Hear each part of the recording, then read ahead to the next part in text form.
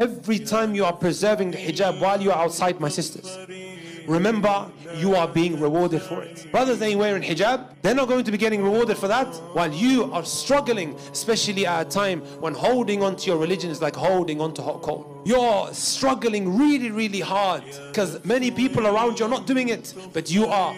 Every moment you are wearing the hijab, you are being rewarded for it, my sister. We are proud of you. Wallahi, we are extremely, extremely proud of you. May Allah Azza wa Jal protect you, especially in times like this. You are the queen of this ummah. When dressing like this at a time when people will, make all sorts of remarks, that you're holding on. And remember, my sisters, life is short. Don't let it be that the only time that you wear a hijab is when you are being shrouded in your grave. Don't let that be the only time.